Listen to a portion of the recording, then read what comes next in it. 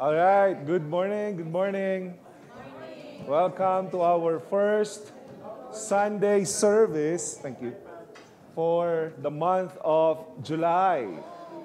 And today is a communion Sunday. And today is also our last day. And we're live sa Facebook para mapanood tayo ng mga kasama natin, members and attendees na hindi nakasama dito.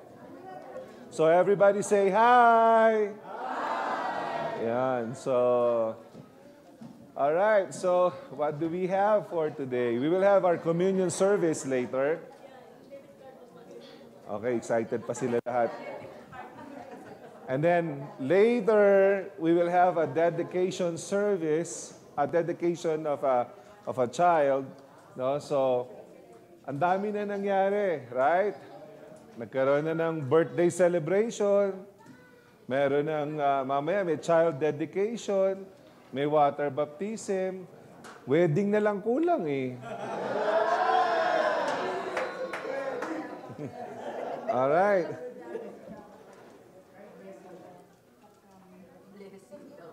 House blessing. Ayaw, Jai. Alright, so hintay-hintay lang natin. Announcement, habang hinihintay natin yung tech team. After the service, meron pa tayong isang lunch. Alright?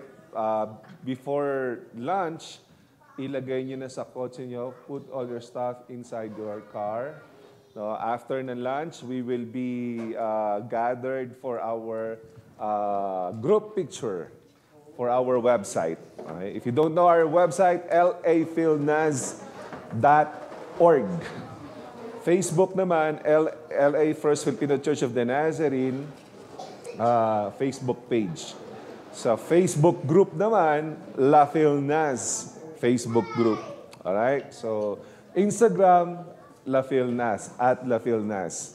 YouTube, @LAFILNAZ. So, mapapanood nyo lahat yung inyong mga sarili sa kung saang social media. Alright? So, let's start. Welcome back to our walk through the Old Testament. I think we can turn off the lights. Can you turn off the lights? Yeah, para makita nyo yung ano. So, welcome back to our walk through the Old Testament series. Ang nakaraan, we started with Exodus 1.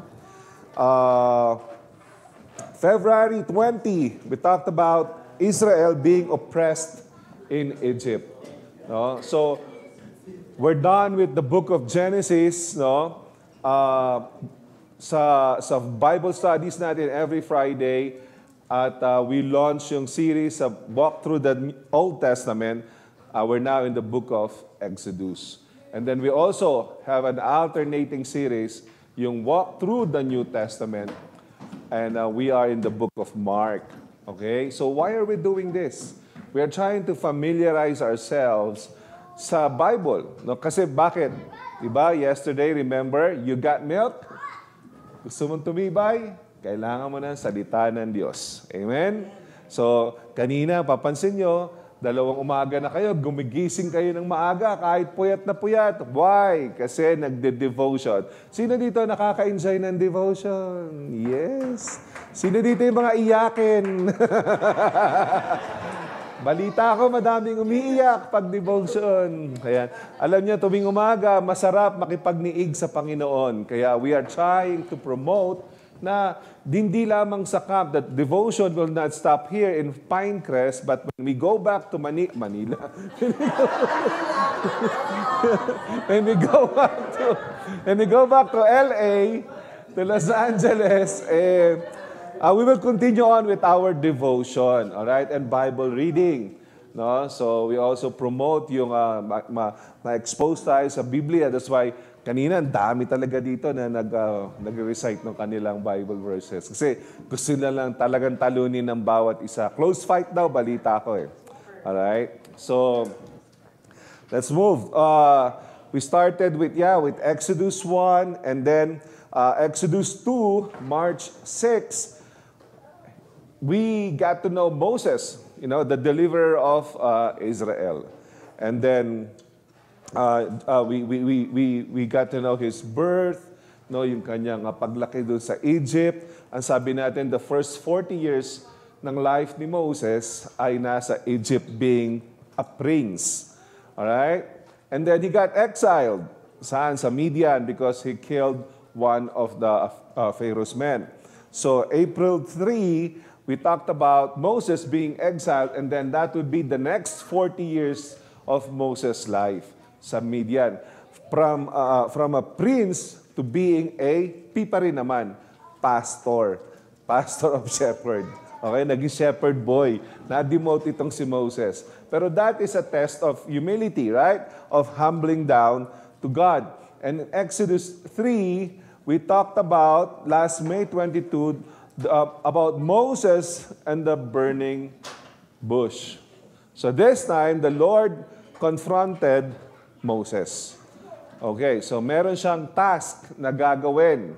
No? He was the appointed deliverer for Israel. In Exodus 4, we talked about last June 12 about the miracles, return, and reunion. So the miracles showed by God to Moses that when he will go to Egypt, he will present the same miracles to Pharaoh so that Pharaoh will listen and let his people go. All right? So not only to Pharaoh, but he also presented the miracles to all the elders of Israel so that the elders of Israel will trust Moses that God asked him to deliver them from Egypt. And then there was his return to Egypt from a 40-year exile, from being exiled from Midian. And then there was this beautiful reunion of Moses and his brother Aaron. All right? So what happened next? So we will continue on with the story of Moses. Now, isn't his life is very, very interesting. But now, not just one chapter, but we will look at from Exodus chapter 5 to Exodus chapter 12. And this time, there's a new word for F word. It's freedom.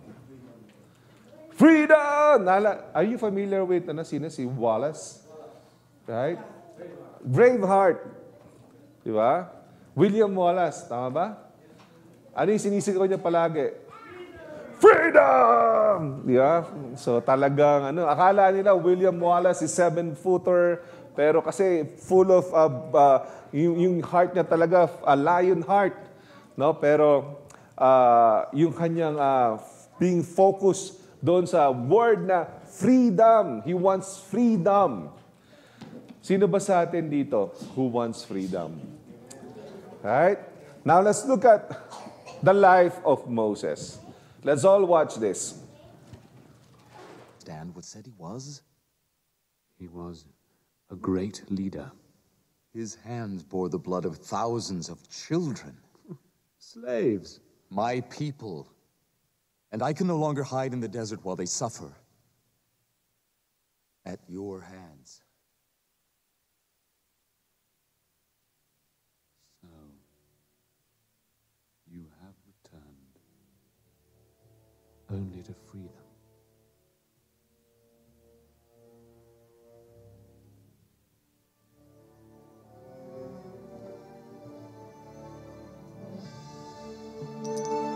I'm sorry.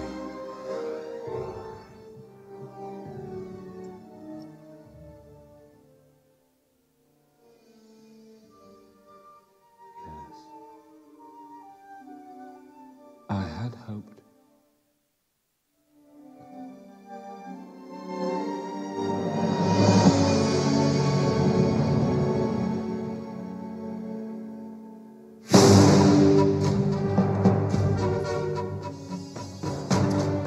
I do not know this God.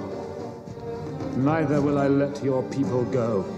Ramesses, please, you must listen. I will not be the weak link.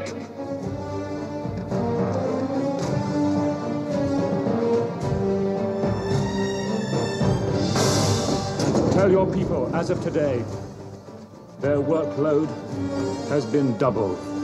thanks to your God? Or is it thanks to you?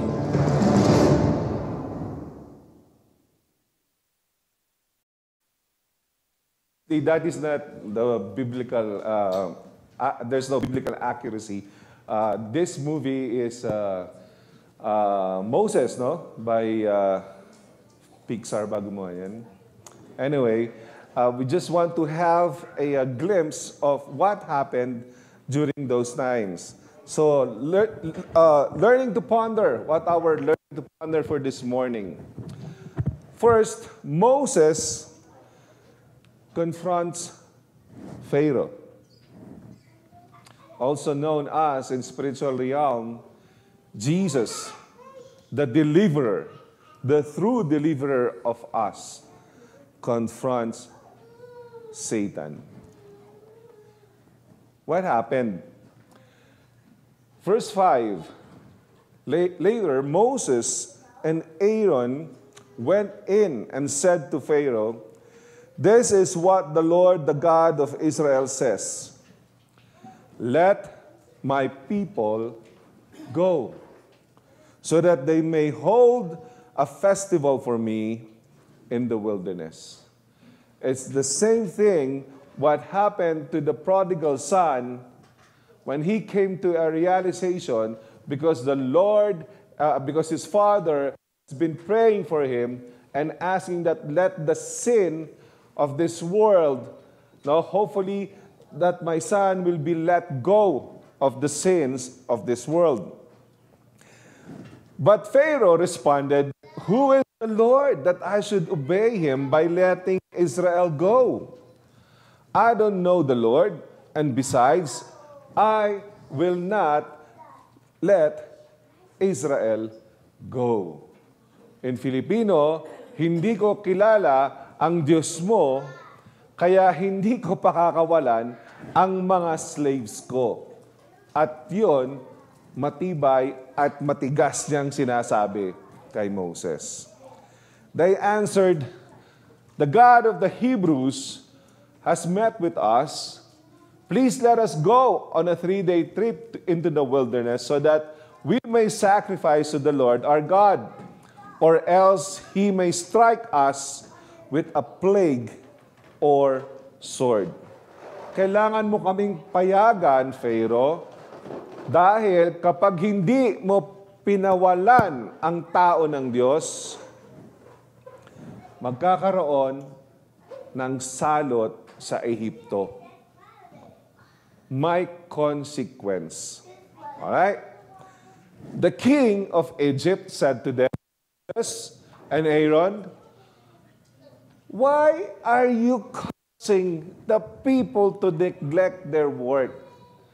Sa Tagalog, Moses, Aaron, epal kayo busy kami dito, gumagawa kami ng mga pyramids, busy kami, bakit nyo ba, ba't ba kayo nang gugulo dito? Sabi ni Pharaoh, "Get to your labor." Pharaoh also said, "Look, the people of the land are so numerous, and you would stop them from their labor."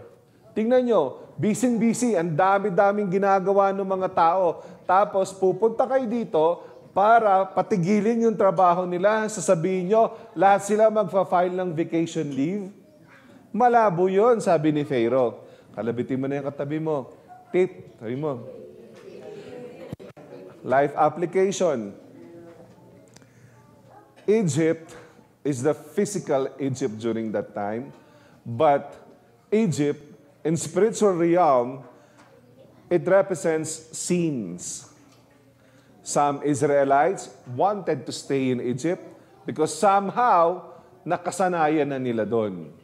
Some people wanted to stay in their sinful whatever situation because nakasanayan na nila doon.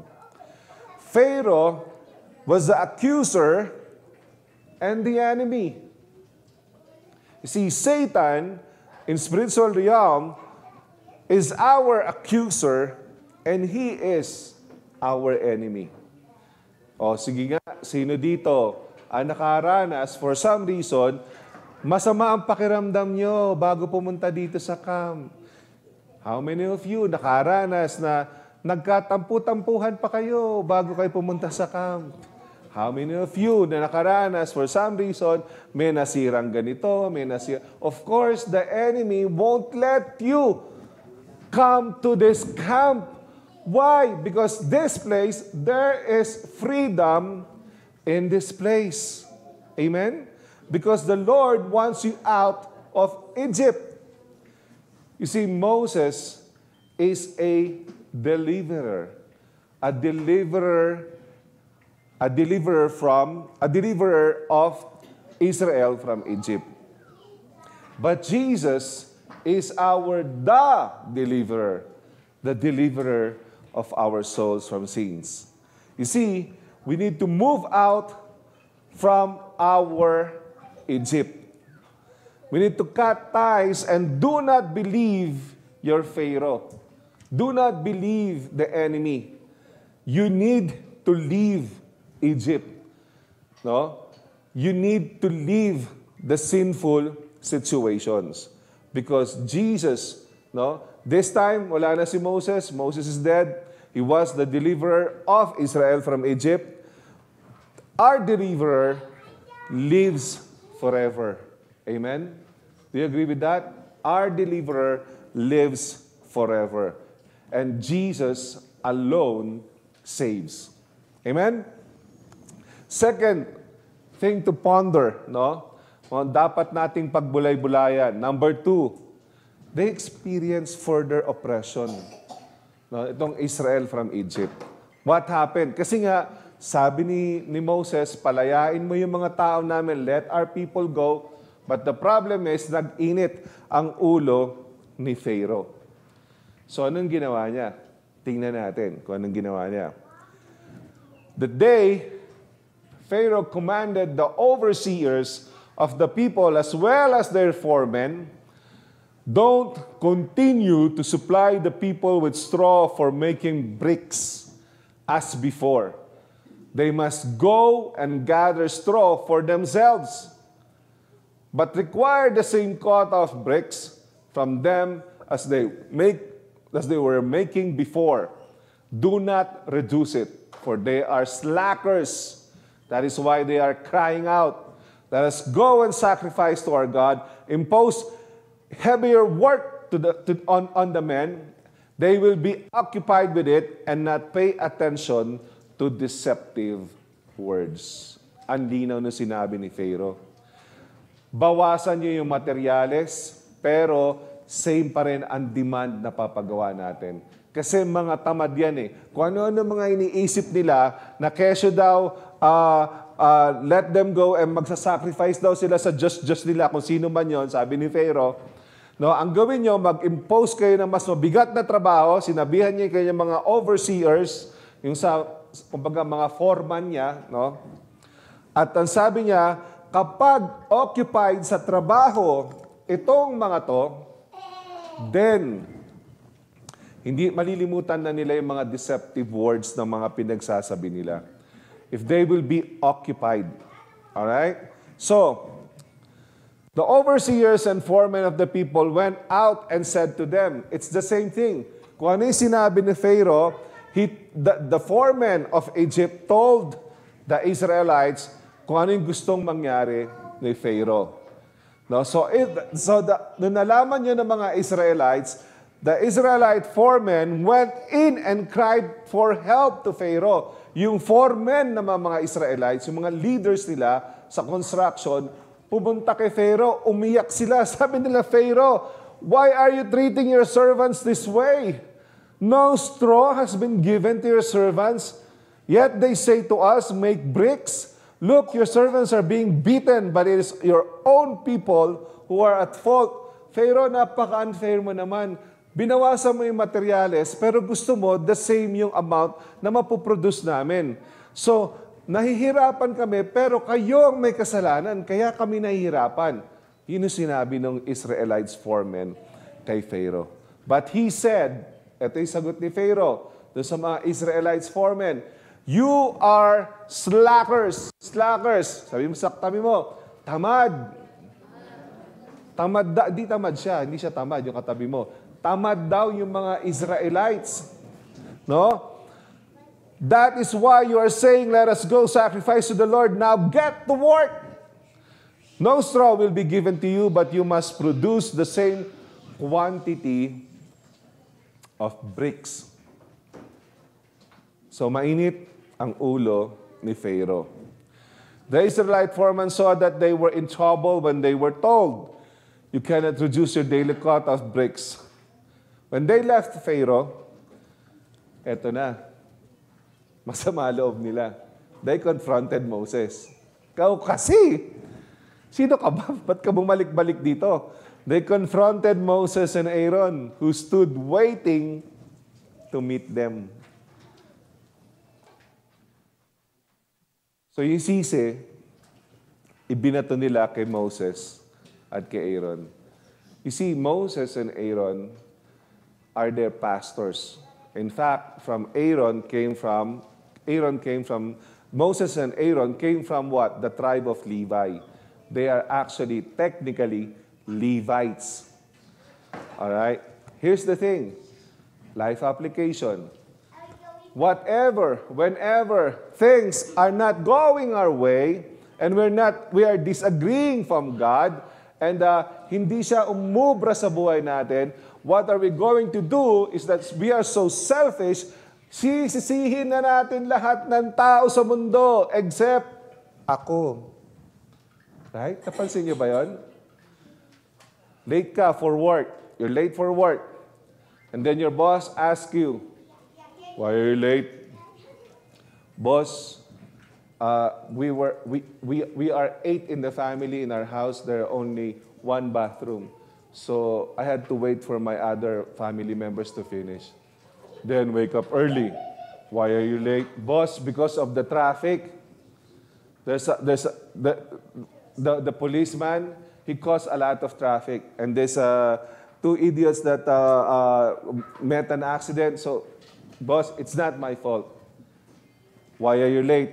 Oh, boss, because of in the Philippines, because of the security guard. No ID, no entry. I forgot my ID. So I tell you, boss, we should change the security guard. Lahat sisisihin mo, pero lang ang sarili mo. Ganun na ganun din to eh. Ito mga Israelites, they will put the blame to Pharaoh at first, but if they cannot, because Pharaoh is Pharaoh, they will be killed. So instead of facing their own troubles, they went to Moses and they put all the blame to Moses and Aaron. Same thing with us. If things are not working in our lives, sometimes we blame our pastors, right? The reason why I'm not growing because my pastor didn't call me up. My pastor didn't pray for me. My pastor, we will blame the pastors instead of having an introspection. Right? Let's look at verse 21. May the Lord take note of you and judge, they said to them, because you have made us reek to Pharaoh and his officials, putting a sword in their hand to kill us. No, sabi nila, Moses, no, sana i-judge kayo ni Lord Aaron. Kasi kaya nag-init ang ulo ni Pharaoh dahil sa inyong dalawa. Kami tuloy ang nahirapan. So Moses went back to the Lord. Masama ang loob. Lord, labo naman eh. Why have you caused trouble for these people?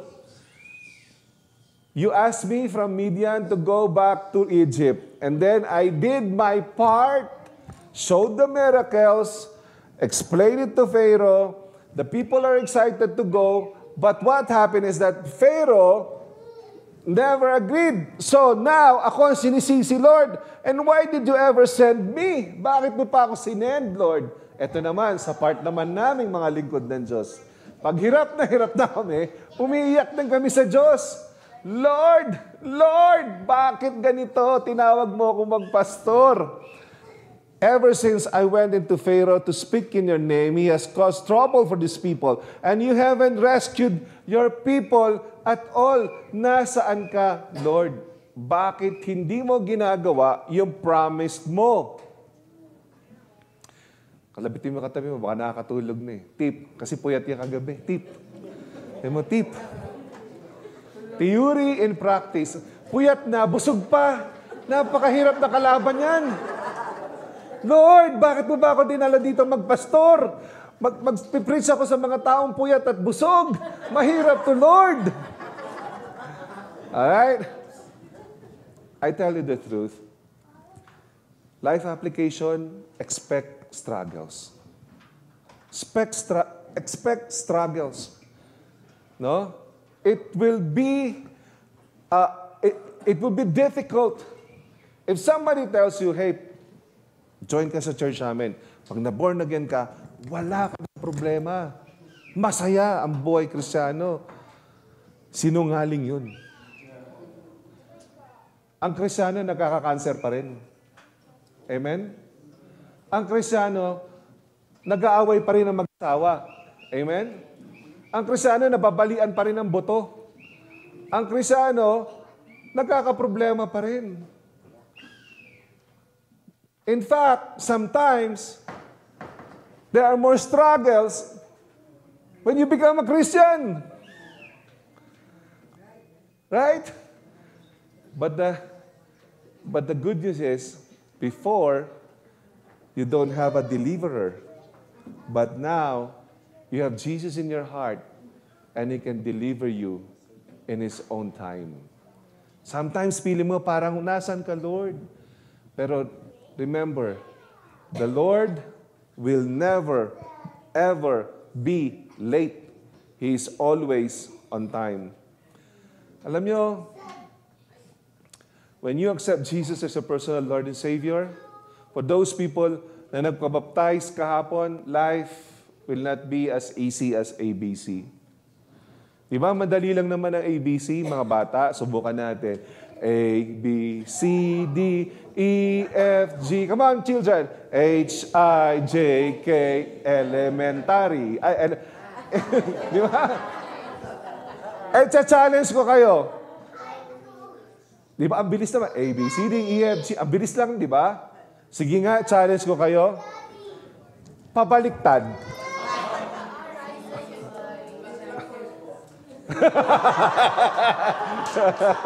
Ilang points daw?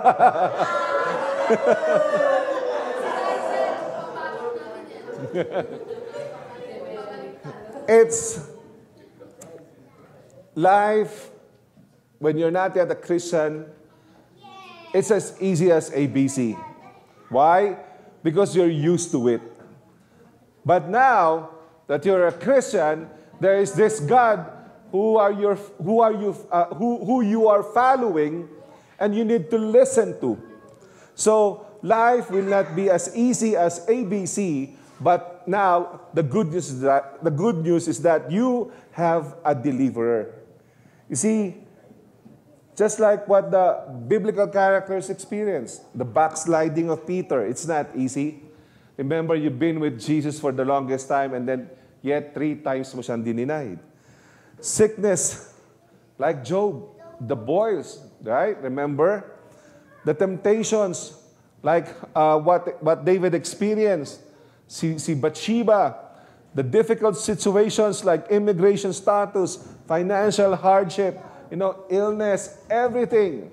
This will be thrown at you by the enemy. Hello? Everything will be a struggle. In fact, you will learn how to eat breakfast, how to eat struggle as a breakfast being a Christian. Expect struggles. It will be difficult. Same problem, but different God. There will be adulterous same-sex relationships, drug abuse, fornication, greed, alcoholism, porn addiction, pride, excessive smoking, lustful desires, uncontrolled gambling, selfishness, lying, disrespectful to parents, etc., etc., because people at the end of the age will be what? Lovers of themselves. So the world will continue to deteriorate, but your soul will continue on and on and on eternally. Why? Because you have Jesus, your deliverer. Amen? So sabihin mo, wag ka nang magulat sa katabi mo. May struggle talaga ang buhay. Expect struggles. It will be difficult. Your Pharaoh will double time to put more burden on your shoulders. Pharaoh put more burden sa shoulders sa mga Israelites para malimutan nyo yan Diyos nyo at kung ano pinagsasabi nyo. The same thing, Satan will put burden sa shoulders mo so that para kalimutan mo yung Diyos mo, para sisihin mo ang Diyos mo. But do not believe the lies of the enemy because the word of the Lord says, Matthew 11:30, "For my yoke is easy and my burden is light." Amen? Sabi ng enemy, I will put more burden sa shoulders mo. Kapag hindi ka nagbabasa ng Biblia, hindi mo alam to. Amen? Ang gagawin ng Lord, ang gagawin ni Satan, dadagdagan niya uli ng burden ang balikat mo. Since hindi mo alam yung Biblia, maniniwala ka sa kanya. Pero a wise believer feeds himself. Devour the Word of God every day. So that every time you will be confronted by the enemy, you will just answer the enemy. Okay, put burden on my shoulders, bring it on. But my Lord says, for my yoke is easy and my burden is light. Is your relationship a burden to you? My yoke is easy and my burden is light. From now on, I will not see my wife or husband as a burden, but I will give it to God because when He gives a yoke on my shoulders, it will be light. Amen? Is illness a burden to you? How many people na pinag-pray natin every Wednesday, grabe yung sakit, pero gumaling? Right? Na-witness yan, yung mga Wednesday prayer warriors, right? How many people? Because His yoke is easy and His burden is light. Okay? God promises freedom. Eto na, umiiyak na si Moses kay Lord. Lord, bakit mo ba ako tinawag dito? And then he remembered, oh, you promised freedom. Let's look at. Then God spoke to Moses, telling him, I, the Lord, appeared to Abraham, Isaac, and Jacob as God Almighty, but I was not known to them by my name, the Lord. Kumbaga, pinaalala niya kay Moses, he allowed Moses to remember who he is, the God of Abraham, Isaac, and Jacob. Kumbaga, flex na ng muscle si Lord. Pinakita niya na yung resibo niya. Moses, nalimutan mo na ba? May resibo ko kay Abraham, may resibo ko kay Isaac, may resibo ko kay Jacob. Bakit ka natatakot? I also established my covenant with them to give them the land of Canaan, the land they lived in as aliens. Furthermore, I have heard the groanings of the Israelites, whom the Egyptians are forcing to work as slaves, and I have remembered my covenant. Sometimes we see ourselves as a loser, but the Lord sees us as a victor. You have a choice this morning. Do you want to be a victim or a victor? Or a victim? Fa-victim. Gusto mo ba magfa-victim or maging victor? Victor. Alright. Sabi mo sa katabi mo, tip. God promises freedom. Your deliverer is here. He was here before Adam, and He will live forever. He's the Alpha and Omega. He's the creator of heaven and earth. So, bakit mo siya pagdududaan when He says that I will free you, He will do it. Because He's not a man who will lie. Your deliverer is here. Do you have problems? Your deliverer is here. The Lord, your God, has heard you. Yung matagal mo nang iniiyak, He has heard you. Right? Lord, tagal ko naman. I'm having immigration problems. Lord, I have sickness na parang sabi ng doktor, mahirapan ako. Lord, yung relationship ko sa asawa ko, sa nanay ko, sa kapitbahay ko, Lord, ba't ganun? Napaka-sour. He has heard you. Amen? Because God wants you to experience freedom. God wants you free. Number 4, the plague. So nag-respond si Lord. Moses, I remembered what I told you. I pulled you out from Midian, and I still remember my promise. Now, to show you that I am true to my word, and when I say, if you don't let my people go, I will send plague. I will send plague. Let's watch this.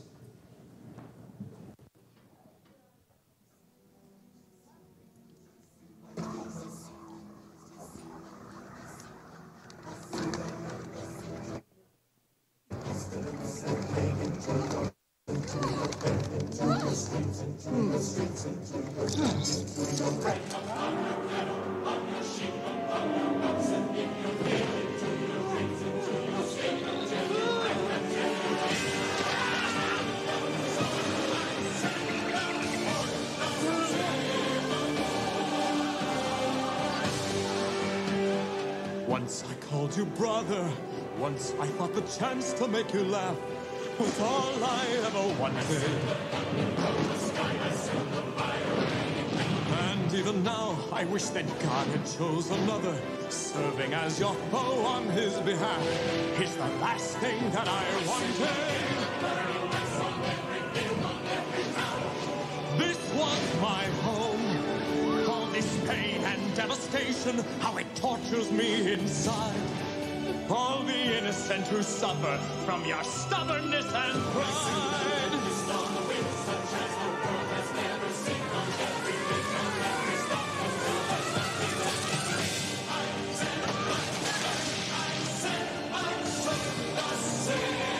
You who I called brother, why must you call down another blow?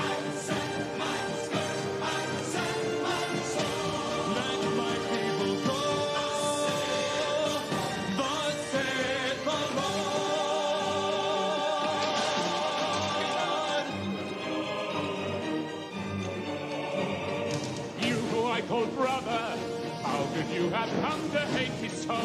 Is this what you wanted? Then let my heart be hardened, and never mind how high the cost may grow.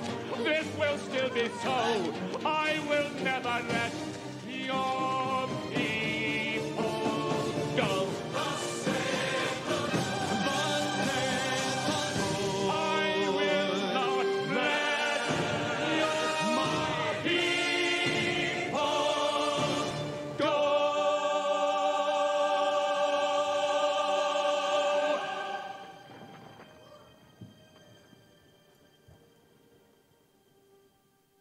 Sabi ng Lord, let my people go. But I will harden Pharaoh's heart and multiply my signs and wonders in the land of Egypt.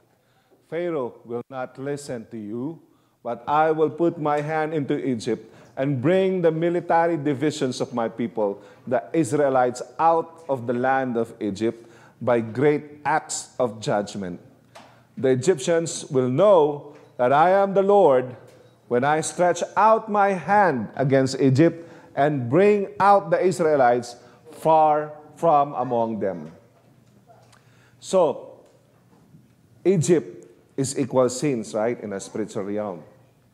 So if there's sins, The wages of sins is death. There will always be consequences, right?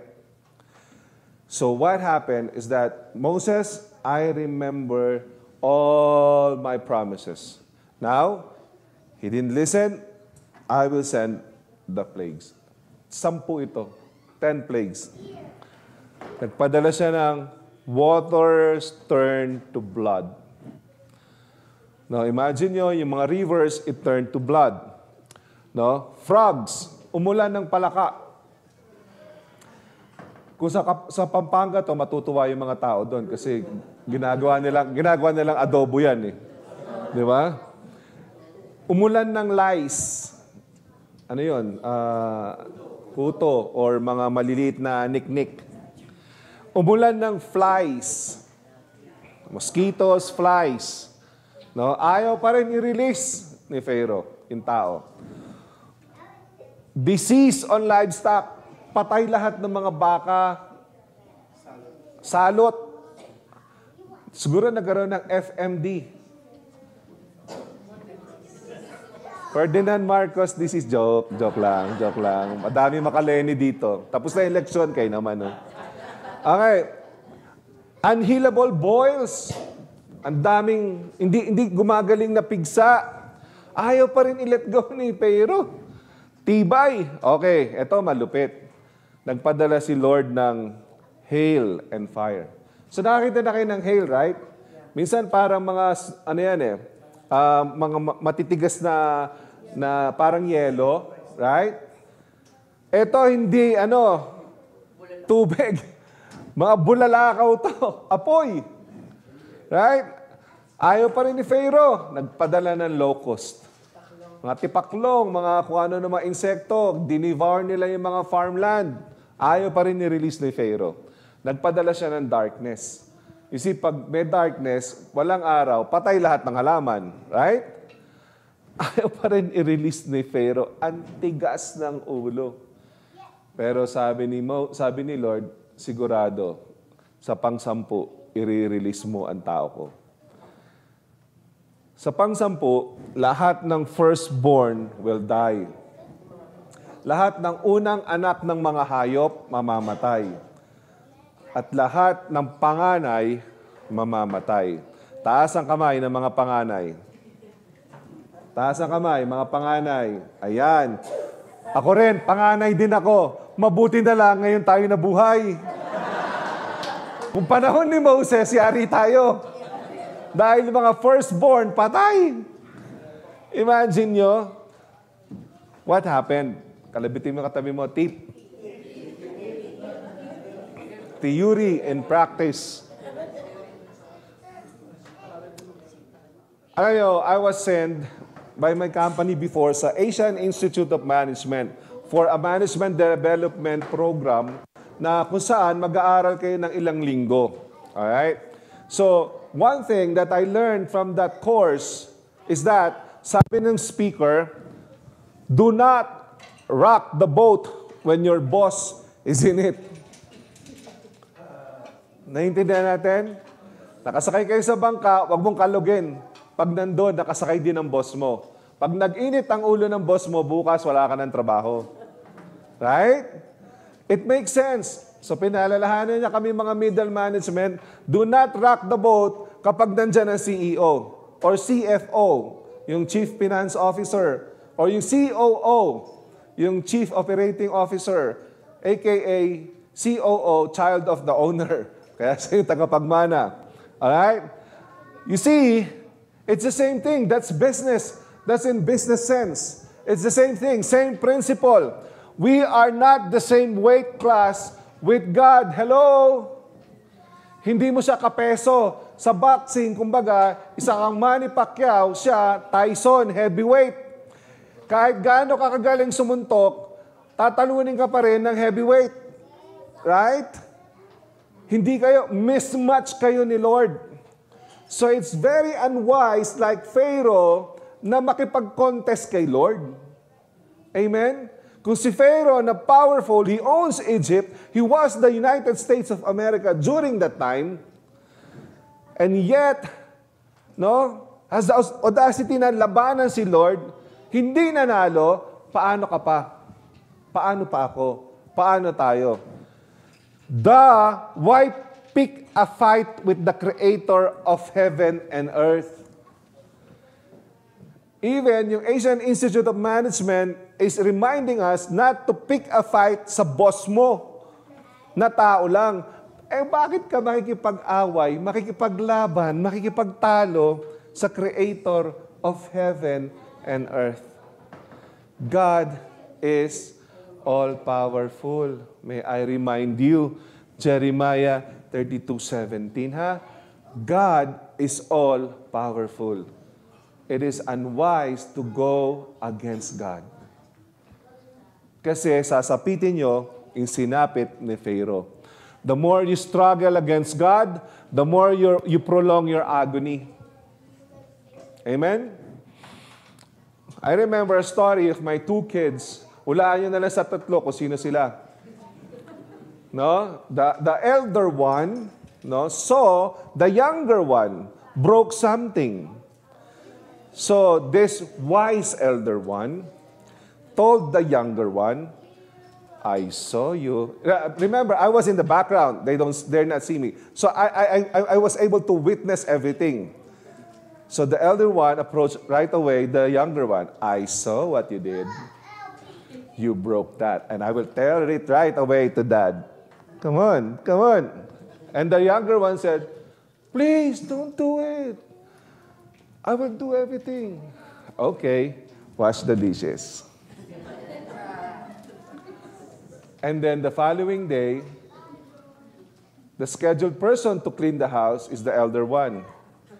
Hey, sweep the floor. It's not my schedule. Sweep the floor, or else I will tell it to Dad. Niyak-iyak na yung bunso. You have to do it.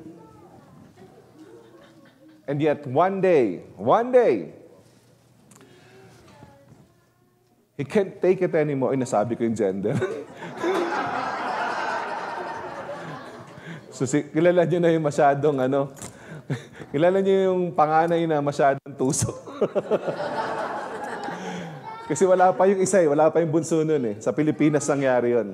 Sabi niya, I can't take it anymore. Miyak-iyak pa yun Ito yung exact words niya. I can't take it anymore, ate. I will go to Dad and tell everything. Sabi niya, na I can take it kasi pagod na siya Dami niya nang ginawa. And I just told him. And then he went to me and he said, Dad, I broke this. I hope, okay, I'm ready for the punishment. Ano na siya? Dadapa na siya. Papaluin na Sabi ko, no, it's okay. I saw everything. Sabi ko ganun. You're forgiven. Ang saya-saya niya. No? Binalikan niya yung ate niya. Ha! Hindi mo na ako mautusan. It's the same principle. Admit, repent, move on, and be free. Amen? Yun lang.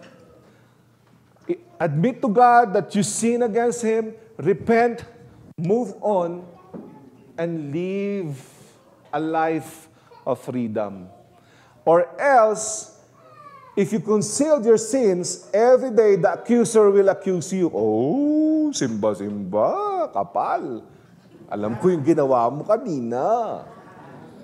Every day, the enemy will accuse you. I tell you the truth. But if you will repent to God, ano sabi ng Panginoon? The new has come, the old has gone. May bagong version sila Pinapalitan nilang pilit, sabi ng mga kalalakihan, the new has gone, the old has come back. Huwag niyo paniniwalaan yung version nila. Okay? hindi biblical yan.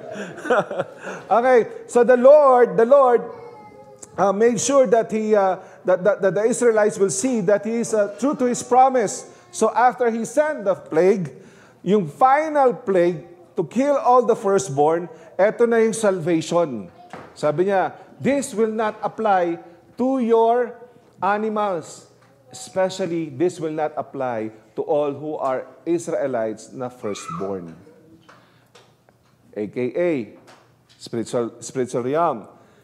ikaw ang new Israel. Tell the person next to you, you are the new Israel. So covered ka. You're covered with the blood. Covered with the blood of God. Anong sabi ng Panginoon? You must have an unblemished animal, a year-old male. You may take it from either the sheep or the goats. You are to keep it until the 14th day of this month. Then the whole assembly of the community of Israel will slaughter the animals at twilight. They must take some of the blood and put it on the 2 doorposts and the lintel of the houses where they eat them. Simple lang instructions. Pagkatay kayo ng sheep or goat, kunin yung dugo, ipahid nyo doon sa doorpost ng bahay nyo. Kasi pagka dumaan yung angel of death at nakita na may pahid na dugo, lalagpasan kayo. The new lamb is Jesus. May pahid ka ng dugo sa katawan mo ni Jesus dahil tinanggap mo siya. Kaya kahit ano, ang sumpa sa'yo ng enemy, lalagpasan ka. Amen? Why? Because it's a promise. Hindi lang yon. You get to eat. You meet for feasting. Ibig sabihin, you get to eat the harvest. Right? Because the blood of the Lamb nasa iyo.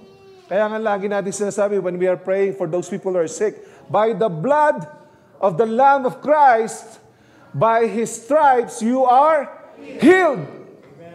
Amen? See, hindi ka kasali sa sumpa. You must not leave of it until morning and any part of it left until morning. Yun lang, huwag kang matigas ng ulo. Pag sinabing sa loob ka lang, huwag kang lalabas. Kasi kung Israelite ka, may doorpost ka nga, doorpost mo, may blood nga, lumabas ka naman ng bahay, patay ka. Christian ka nga, linggo-linggo nagsisimba ka, lumabas ka naman sa Panginoon, tatamaan ka. Naintindihan natin? Pag sinabi ng Lord, huwag kang lalabas, dyan ka lang, safe ka, huwag kang lalabas. Amen? Alright. Tip. Sabi mo sa katabi mo. Tip. Alright. Passover honors resilience amid adversity. In fact, one of Judaism's most widely celebrated holidays, Passover commemorates the Israelites' liberation from enslavement in ancient Egypt. Until now, ginagawa nila itong Passover celebration. At ikinukwento nila sa mga anak nila, yun nangyari sa Egypt. But until now, 2022, alam niyo ba that the Egypt nowadays, hindi nila ina-acknowledge na nangyari yan. Exactly. So, Passover in Hebrew, Pesach, or Pesach in Judaism, holiday commemorating the Hebrews' liberation from slavery in Egypt and the passing over of the forces of destruction, or the sparing of the firstborn of the Israelites when the Lord smote the land of Egypt on the eve of the Exodus. So outside, they were crying, moaning, agonizing. In the inside, there's feasting, eating, merrymaking, safe environment. Right? Because the blood from the lamb were nilagay sa doorpost, yung meat of the lamb, they eat it for feasting. Ayaw niyo ba ma-experience yun? Even though they say that this world is decaying, but inside God's presence, we are safe. Amen?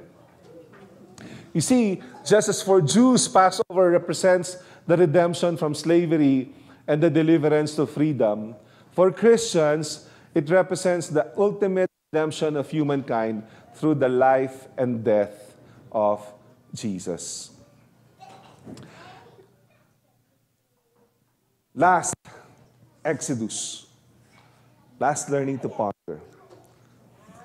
The time that the Israelites lived in Egypt was 430 years. Oh, para tong familiar tayo dito. Almost 400 tayo. No, almost 400 years tayo under Spanish regime.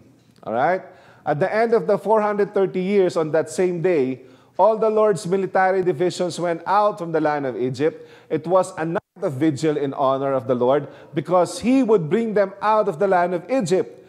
This same night is in honor of the Lord, a night vigil for all the Israelites and throughout their generations. Then all the Israelites did this.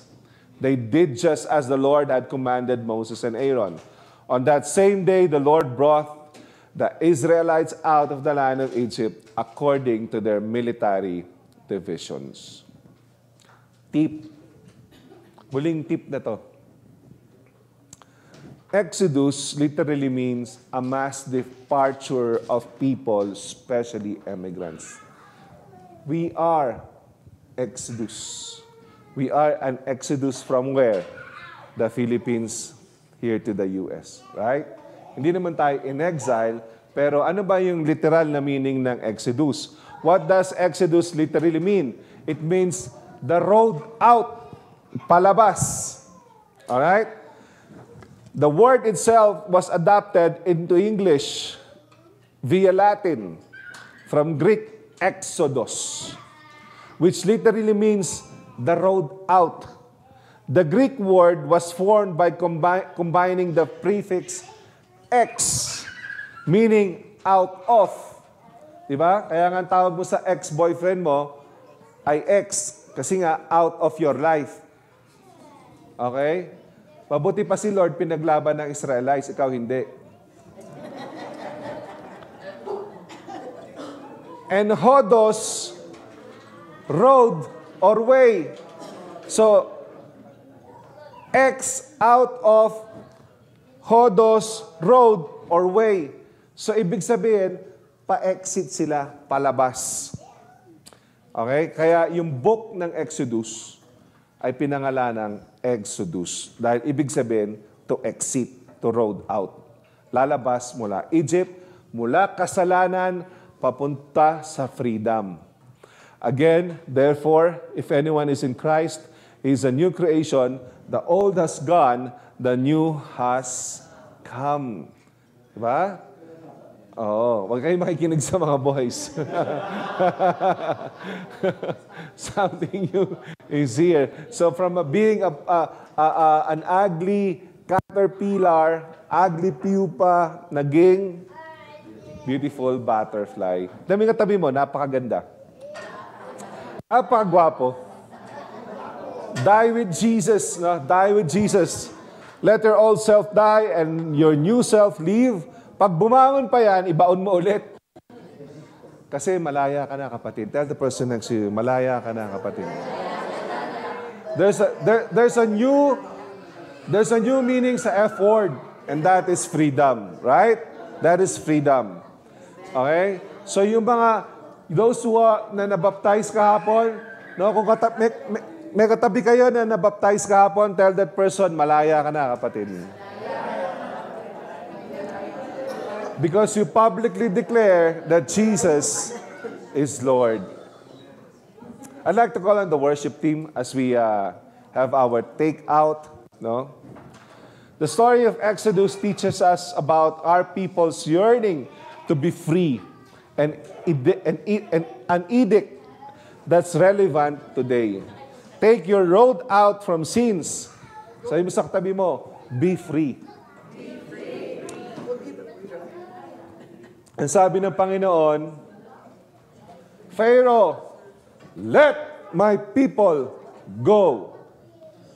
2022, ang sabi ng Panginoon, Satan, you don't have any right to my children. Let them go. Amen? Now, you are free.